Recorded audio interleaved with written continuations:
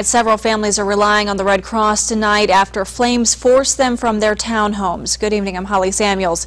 The fire sparked just before 7 at the Outer Belle Townhomes in Trotwood.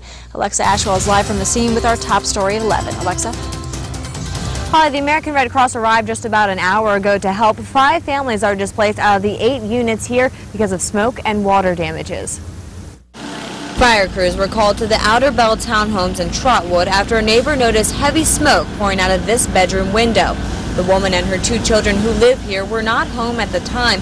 Too upset to go on camera, she told 2 News the fire started in her bedroom, but it's still unclear how. The occupants had left the apartment, and according to witnesses who were in the adjoining apartments, were stating when we arrived that the occupants had been out of the apartment for several hours. As investigators unravel the mystery, more than a dozen people are temporarily without a home.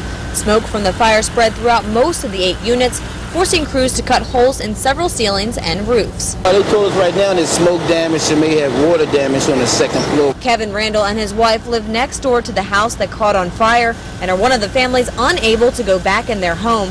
Fire crews were forced to break down their front door because he says they were thankfully not home. Whatever it was, it can be replaced. As long as we weren't there. I had my grandkids with me today. Luckily, we're normally there, but we wasn't today. My wife was at work, so we're all safe for that.